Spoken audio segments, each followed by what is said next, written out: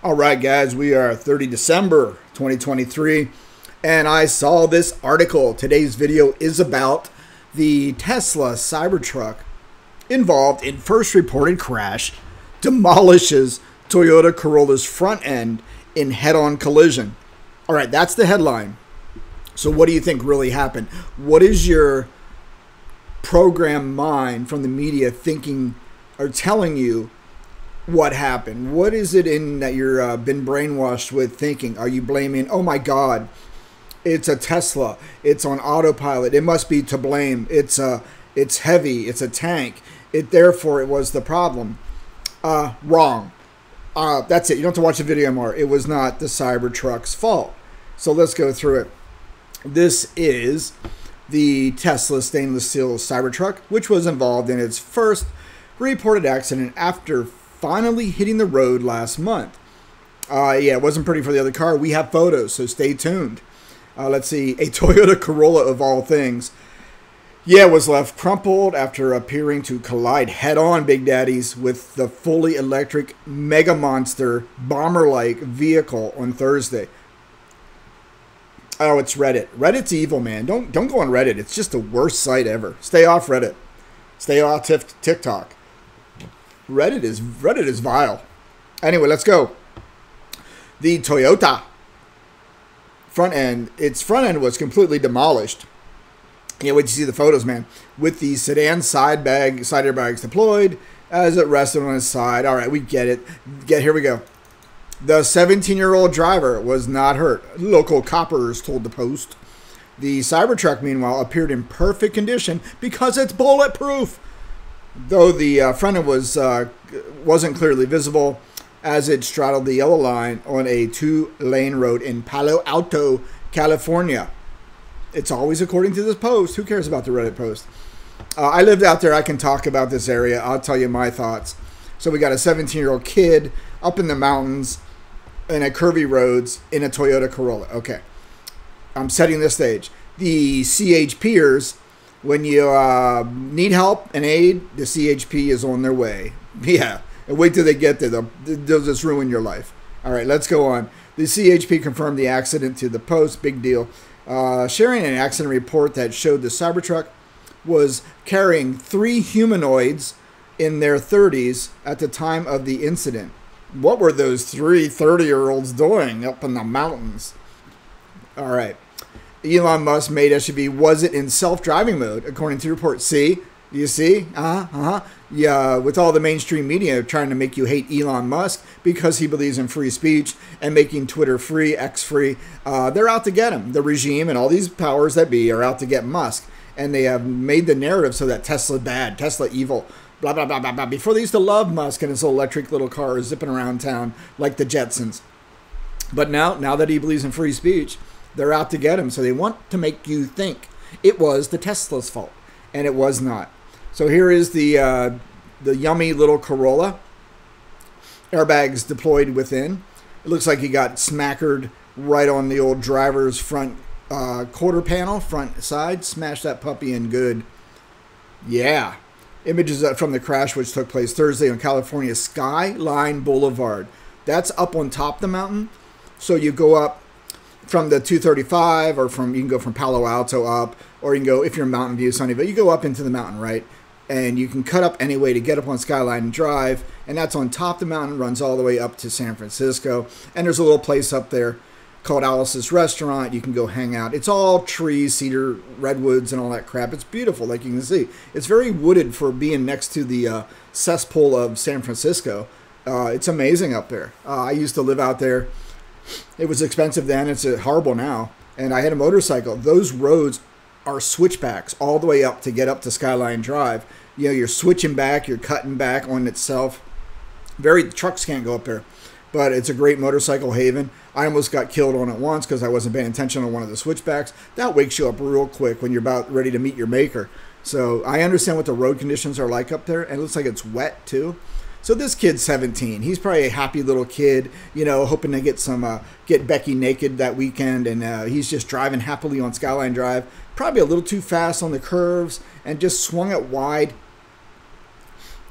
To his amazement, into the path of the new Cybertruck. bulletproof, 2 million pound lithium ion, possible thermal runaway nuclear bomb truck. You gotta love it, baby. Give me one. I actually was on the waiting list to get a Cybertruck. Then I thought, what am I going to do with this thing? I have a Toyota Tacoma. It's perfectly fine. But get this, guys. Full disclosure, I did have model number, Tesla Model S, number 5400 off the Fremont line. Dudes, listen to that, dudes. I'm OG. I'm original. And I'm original gangster. I'm an early adopter with Tesla. I should have held their stock at 35, but all the press was knocking it back in the day, 2014, and I dumped it. Boy, I wouldn't be making YouTube videos now. I'd be living on my own island in the Bahamas. Well, no, that didn't sound right. That's Epstein. All right, stop that. Stop. I would be financially independent. Okay. Don't want to be near on an island in the Bahamas these days. Woohoo. All right, let's rock and roll. There's the old Tesla truck, fully armored, fully armed out. You know, who knows what kind of machine guns it's got in there, and some missiles and shields and stuff. It's awesome. It's pure awesomeness.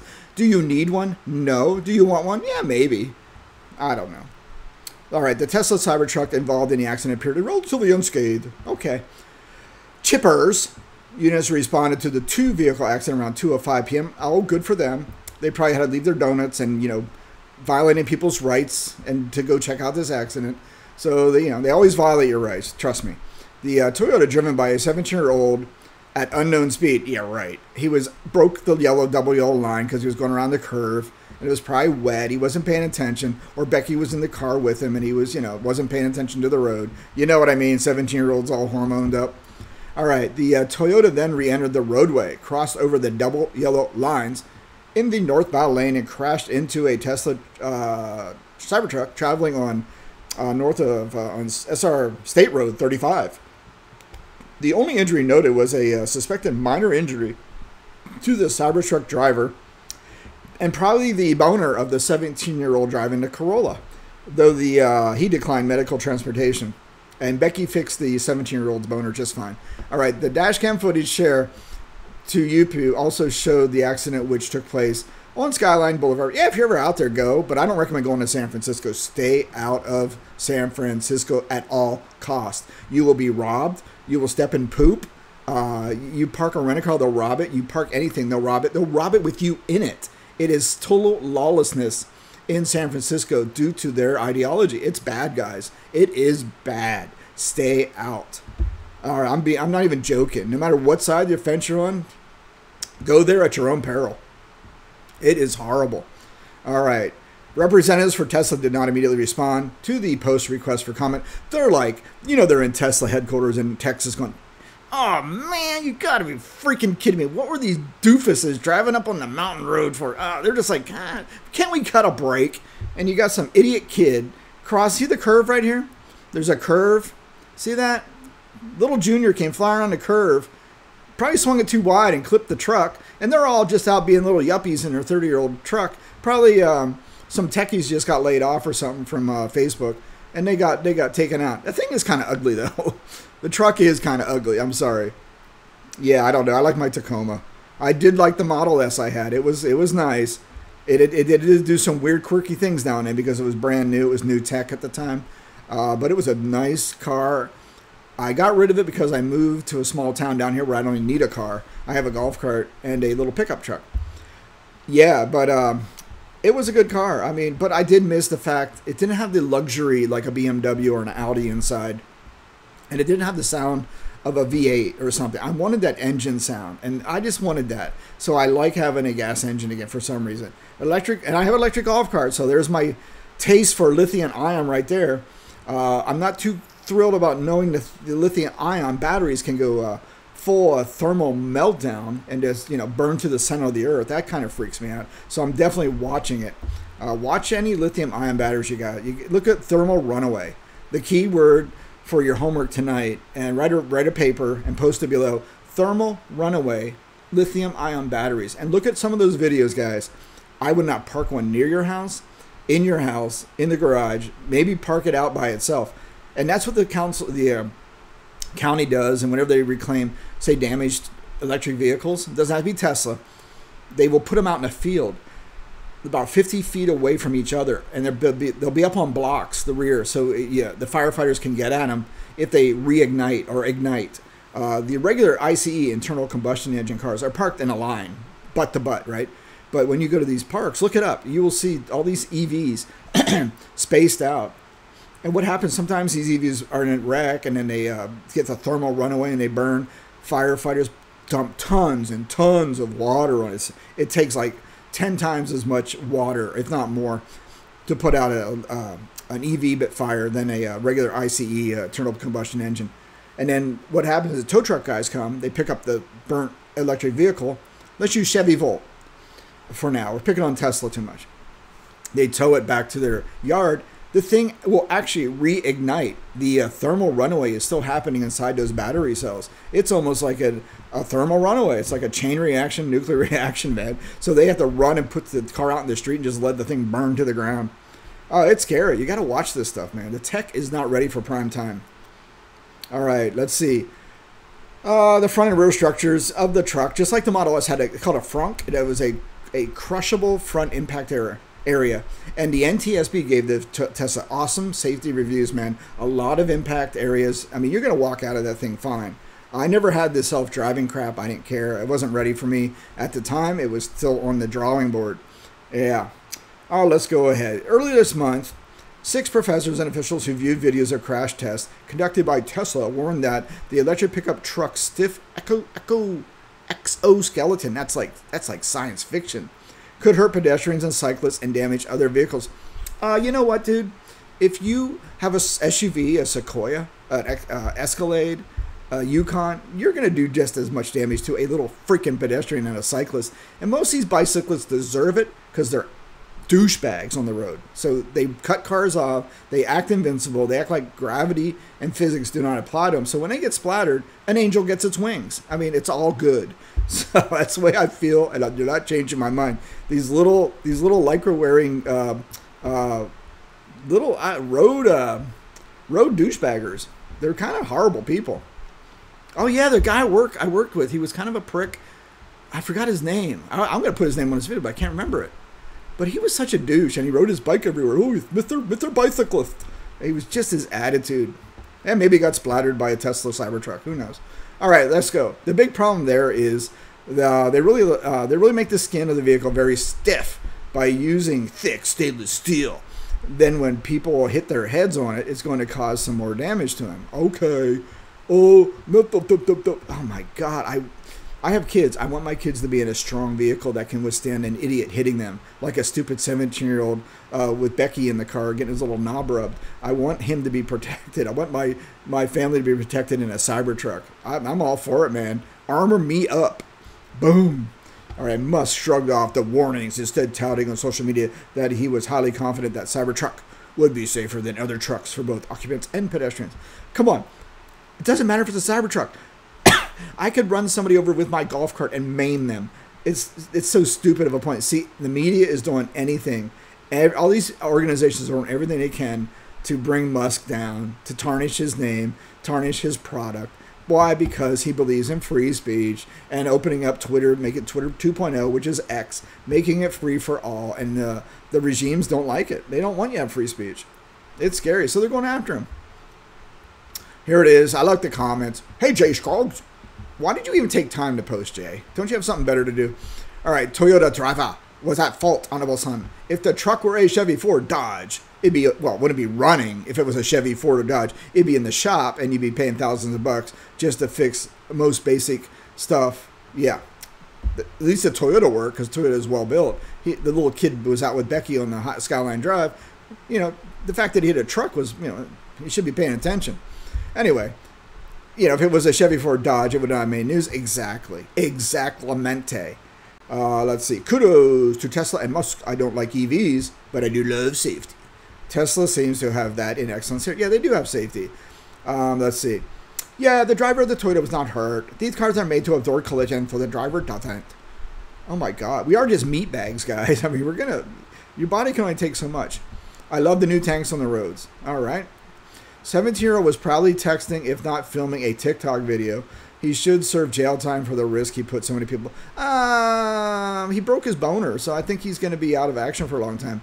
TikTok, Facebook, IG, all have these types of software to prevent disinformation or any information they find inconvenient to the... Oh my God. All right, I don't want to get PC here because everyone knows the truth. You don't need to read it. You all get it. Let's see. The TikTok software. Oh my gosh. Yeah, you can track whatever software he was on, the GPS, and see what he was doing at the time. He was probably just speeding. He probably just wasn't paying attention. 2 in the afternoon, a 17-year-old. Why isn't... Oh, he must be off. I was going to say, he might be out of school. Who knows? Who knows? Oh, what's this? All right, let's see. I'm trying to see what's going on. I don't care about the comments. So there you go. Let's look at the pictures again together. Squishy, squishy. Cybertruck intact with some mud on it. Get that mud off there. Look at a cop standing there.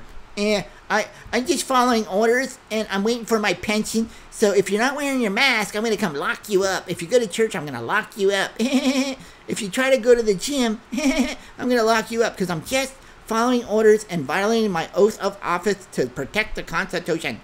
Oh, I'm sorry. That was my rant about how cops don't follow your the constitutional rights that you have been given by being a citizen of this country.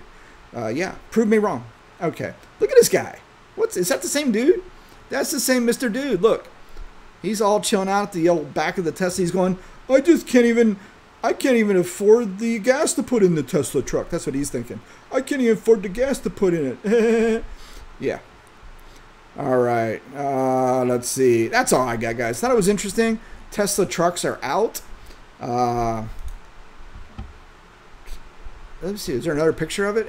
Elon Musk says Tesla Cybertruck may soon be able to function as a boat. Oh, dear God. You put that in salt water, there is no way. Because salt water and lithium-ion batteries, I think that help cause I don't know, but it just doesn't go well. I think you start getting some thermal runaway actions on that as well. That angle looks all right. It just looks like a Hulk Hogan version of the DeLorean, doesn't it? I don't know. What is this? Cybertruck prototype gets stuck in the snow while hauling Christmas tree. Yeah, I don't know. I'm really not digging it. I think it's interesting. It's novelty. This is what I didn't like about the Tesla. It was just so sterile. It was like Star Trek. It was so sterile inside. And I miss having gauges and stuff. I like that in cars. I want an RPM gauge. It's old school, but I love it, man. I want it. I want a stick shift.